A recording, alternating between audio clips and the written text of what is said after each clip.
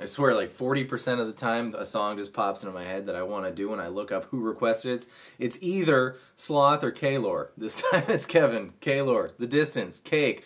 Fun and the Levers Fact. One of the drummers I used to play with, his name's Andrew Griffin. He actually spent some time as the drummer of Cake. And he said when they toured with Wilco, Cake used to show up with like a trumpet and like each person's guitar, and that's it. And Wilco had like truckloads of stuff being trucked in, and they would just plug into Wilco stuff. Anyways, that's funny. Mad respect for Cake. Distance. Here we go. The bass kicks everything off, right? Which you might as well. This is like how to have fun playing along with the Distance. I would be very hard-pressed to figure out a campfire, chordy version. I don't think it exists, because it's all trumpets and woo-woo-woo things, right? Anyways, 10 on the E string. This is the opening bass part. 11, 12, open. So, another open. 10, 11, 12, open, open.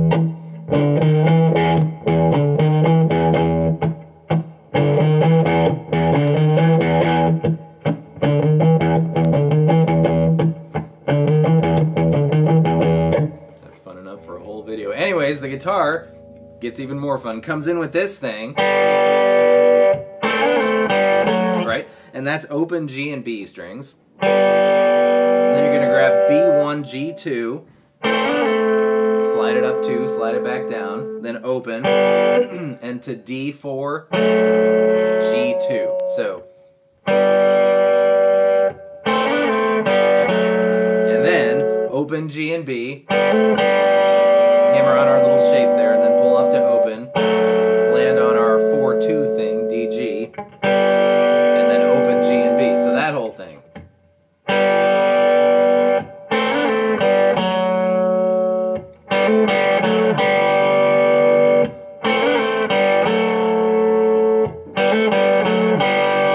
The frog in my throat. Anyways, so coming out of that, it ends before the trumpets come in with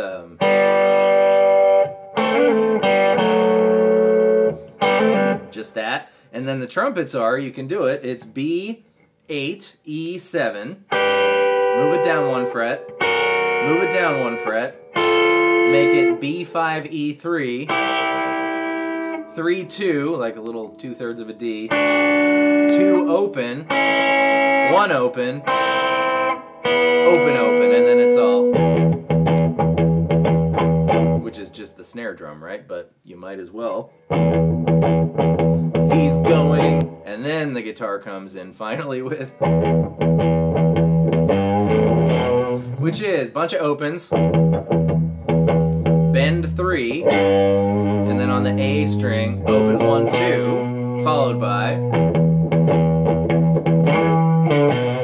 opens, slide up to 7 on the A string, 5, 7 on the E string. So, da da da da da da, da he's going. The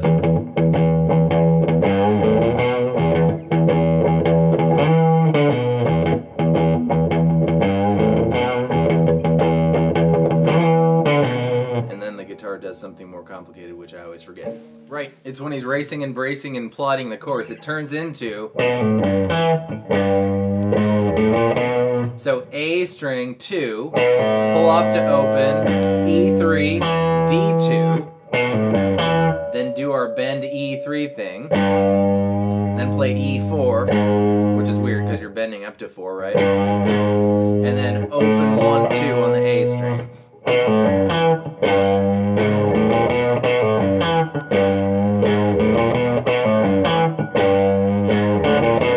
That's going on, those crazy synth guys are going, and you can do that too. It's our E minor pentatonic, which, just so it's familiar before we do it, is 12, 15, 12, 14, 12, 14, 12, 14, 12, 15, 12, 15, the minor pentatonic shape we all know and love, right? And go on the E, baby E string, 12, 15, and the pattern is we're going to go down 1 note from whence we started, which is going to be the B string 15th fret, and go back to the note from whence we started. So 12, 15, B15, E12. Now down 1 note is B12 from the new whence we started, right? B15, 12, 15, and then G14, B12.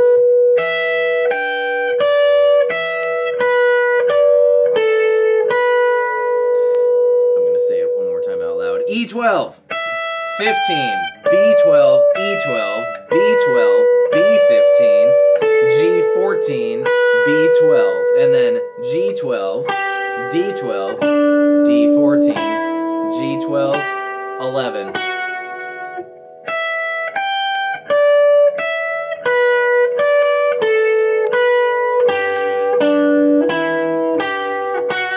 Is that ethereal synth part.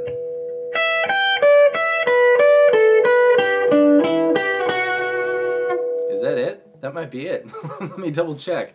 Yeah, that's it, except for the thing that I always forget. It sounds to me like he's bending it on the A string and then pulling it off, rather than just pulling it off from 2. It's tricky, but I think that's what it is. Yeah.